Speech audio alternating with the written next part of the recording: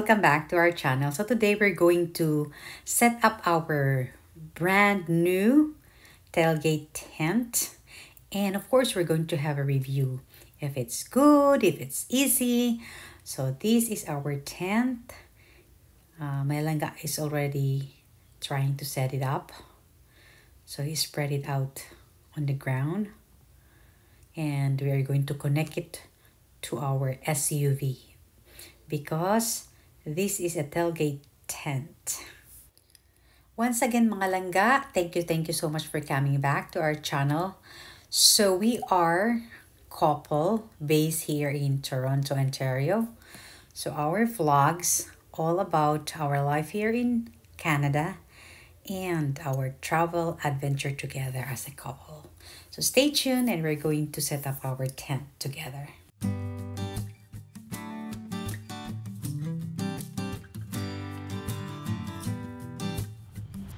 So this is the one that we are going to build that one. It's a tent that is connected to your SUV. It's an SUV tent.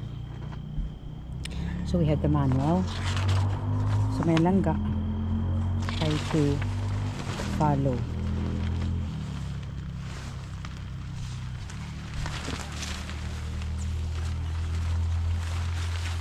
We'll see how many minutes will it take for him to build this tent. I'm just here to assist him. Assist him? Pinapanood mo lang kasi. Pinapanood lang daw. But I will be assisting him if he needs help. Because he's always coming back to the manual actually.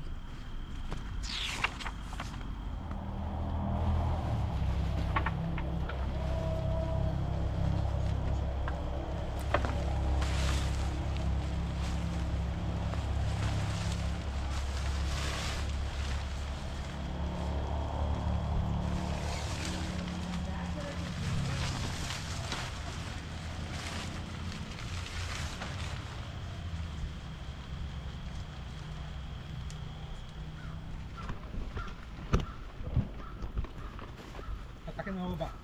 Ano? Hatakin mo ba? Ito? Yung sa base. Yung base? Itong base nga. Hatakin ko pa baba, di ba? Hindi, hatakin mo pa layo. Papalayo. Okay. Okay, kaya tayo pa. Saglit lang. Okay. Ah! Naputol! Ito. Sa kabila. Ito. Ay, ano yan? Hatakin mo. Ayan. Oh, malaki. It's big. Wala, it's big. Tayo mo taas.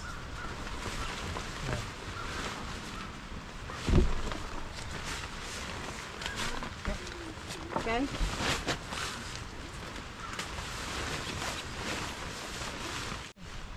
Huwag mong atakin. Baba lang. Ibaba ko na.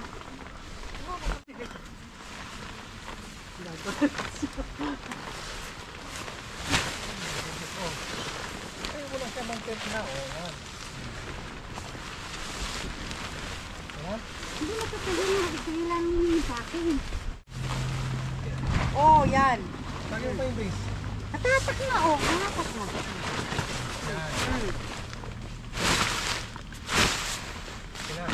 Hindi kasi stable ang pagkalagay mo eh. You see? It's falling down. Ito mo, lapin mo.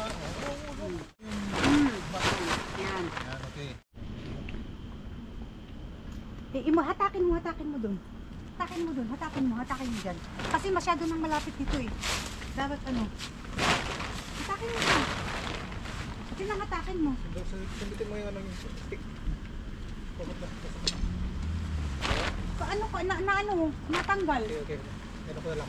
Yeah, you have to pull it there on the other side. Wait. Naamoy ko yung rice.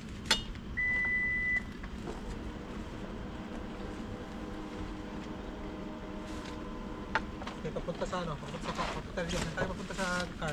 Papunta tayo sa car? Eh, bakit hindi mo tinatara?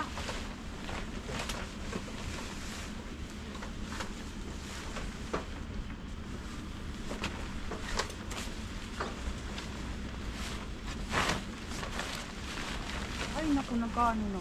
Honey, matutumba na. So we're gonna have to connect it to the SUV.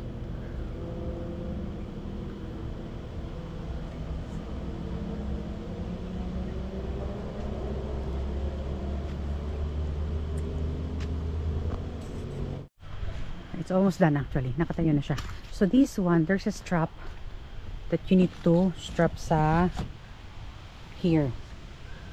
And also in the other side. And this one also, we have to make it ano dito. Lock them.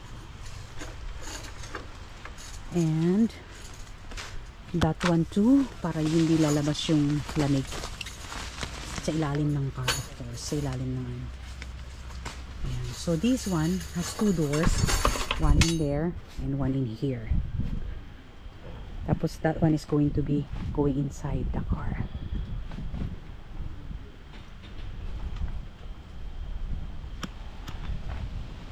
So it's easy actually. It will just take us maybe 20 minutes. It's just need a minimal assistant actually.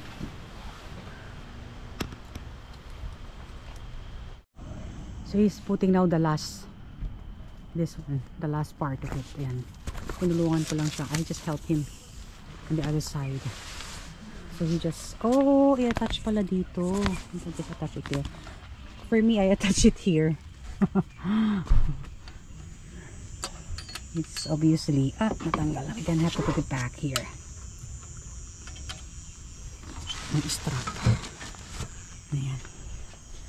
So he's just putting the last part of it, which is the tongue.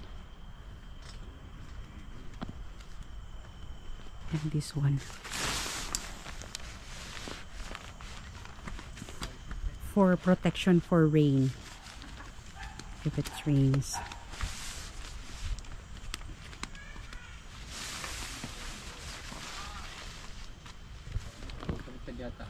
Yeah, I think it's the other way around.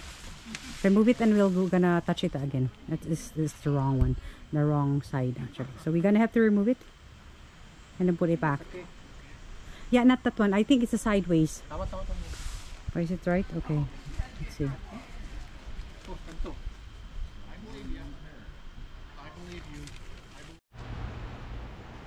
We will be sleeping here. And then this will be our stuff here. So this will be our kitchen.